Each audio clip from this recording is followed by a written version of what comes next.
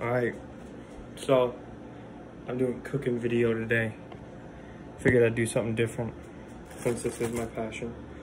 So tonight, for me and my old lady, I'm doing stir fry. And so I'm gonna marinate the meat. It was, let me check real quick. They're New York strips. I let them thaw. I chopped them up and I cubed them. We have 2 little bags. We're gonna marinate them now. So you're gonna want soy sauce.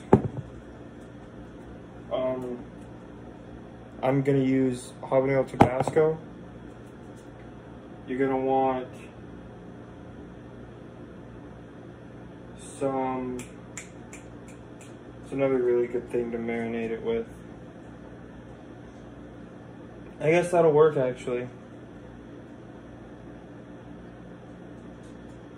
Yeah, no, that should work. Later on, I'll do more crazy marinades, but for right now, I want to keep it kind of like simplistic, but yet, you know, okay. So, for your soy sauce, you're going to want it to cover all of the meat, so you're going to need to use a lot. So just kind of get it all in there.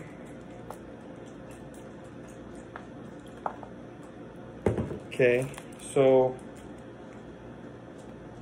just because you don't want some meat not to be covered or marinated, then you take your, if you're doing exactly what I'm doing, you'll take this Tabasco and just a little bit, like, gauge your tolerance basically. Like, I really like spicy food, so my tolerance is going to be different. But there's going to be other things. When I make the sauce for the noodles, it'll be completely different.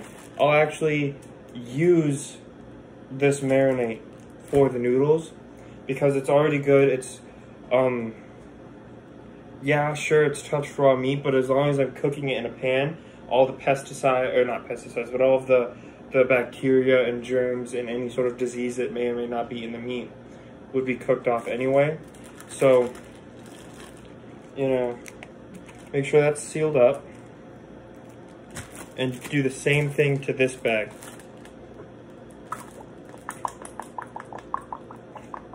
Put enough soy sauce in there.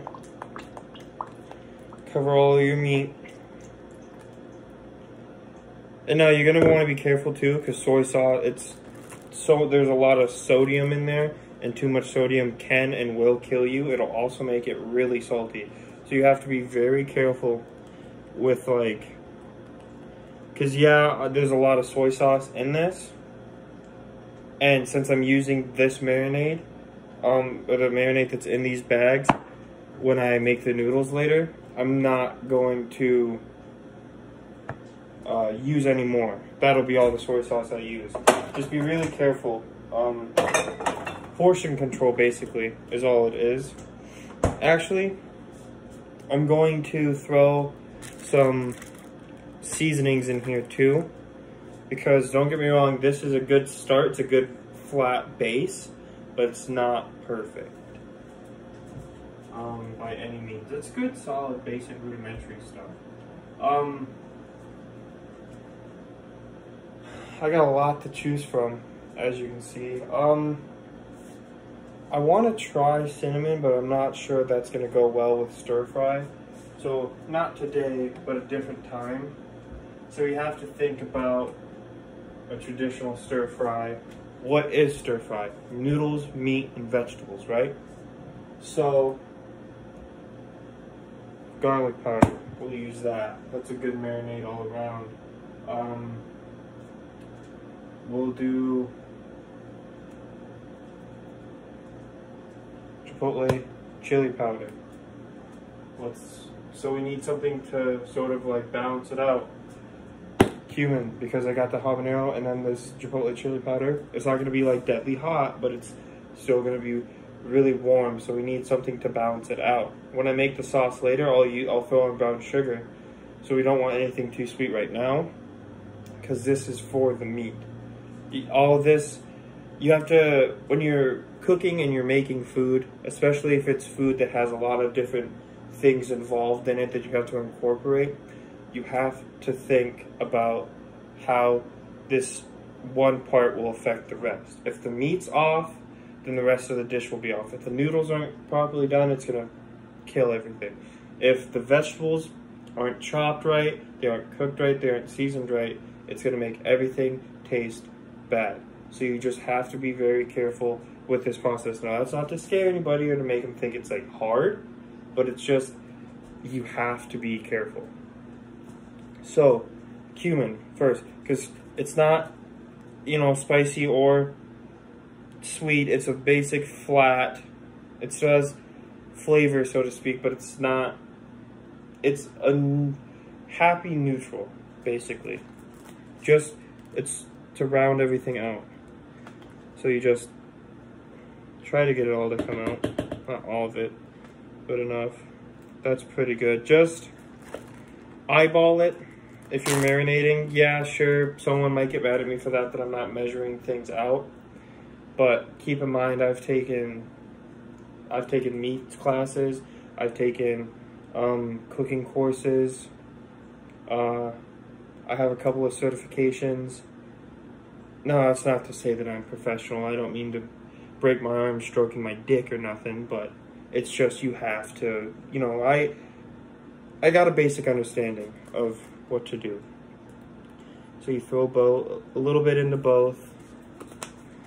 Then chipotle. Now I know this might not be, you know, traditionally what they use, but just because it's not traditionally what people use doesn't mean you can't use it. If you're trying to make something authentic, then by all means only use what they have available, what the culture had and used to make it. But don't be afraid to get creative in the kitchen. That's the great thing about food, is sometimes you don't know if it's going to work or not, and the only way to find out is to try. Yeah, sure, it kills your ego when you go to make food and it doesn't taste good. It makes you feel like you should never try to do that again. But that's not how it should be. Don't feel bad because you made a bad dish. That's completely understandable. It happens to everybody. So don't beat yourself up over it. Oh, these are way too small. I think these are the bags. I hope. Yeah, these are. Okay. Sweet. So now we'll double bag it just for the sake of, in case it leaks or anything like that. It's always good. It's a good safe way to do it, to double bag these things.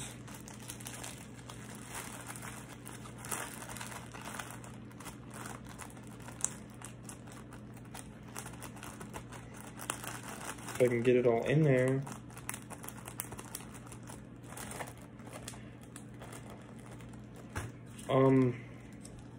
I tried making bread earlier. Didn't turn out. I tried making a yeastless bread.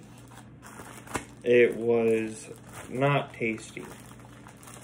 I should have known that it wasn't going to be very good when it didn't call for like much of anything, which normally bread doesn't, but you should have something in there to make it not so dry. I mean, all I really added was water, but since there's no yeast and stuff like that, it's not gonna like turn out very well and won't be very airy and soft. So if there's no yeast, you should probably have something in there to make it a little less dry. But so now that we have our meat marinated, go ahead and just shake it up. Make sure everything's covered, all those seasonings that you put in there. Make sure you don't want it just sitting on the pieces that it fell on that were floating at the top. You want to make sure it's get very incorporated all over it. Also, let me know if y'all want me to do more cooking videos. I cook a lot. I have a lot of interesting ideas that I really want to try. So just let me know what y'all think I should do. Shake everything up here. Okay. And then we're gonna pop these in the fridge until later tonight. Let them marinate for a couple of hours. It'll become plenty tender and whatnot. Also, I can't stress this enough. When you are cooking and you are done, and because I have a cutting board that pulls out of my, yeah, that's not my counter, that's a cutting board that pulls in and out. It's pretty sick. But when you're done and you just cut raw meat, this has bleach in it. Make sure you use something that'll kill all that bacteria. Everywhere where the raw meat was, spray it down. You don't want raw meat juices all over. Let it sit there for a second. Let the bleach do its job and kill that bacteria.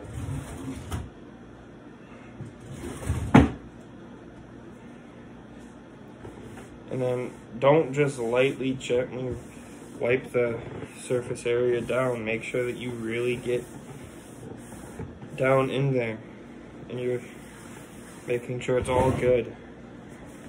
That just slides away. Wipe up the rest of the counter, and then boom. No more mess, no more worries. And that's that. So check out this speech crew neck I got for being in speech this year. Hazen Speech 20. Even has my thing on the back, my name. I think it's pretty sick. So, and obviously stir fry you don't really need a side, but I was thinking about making a dessert. You know, trying to be more health conscious and watch what I eat, but I still wouldn't be a bad idea. But what's a good dessert? I have this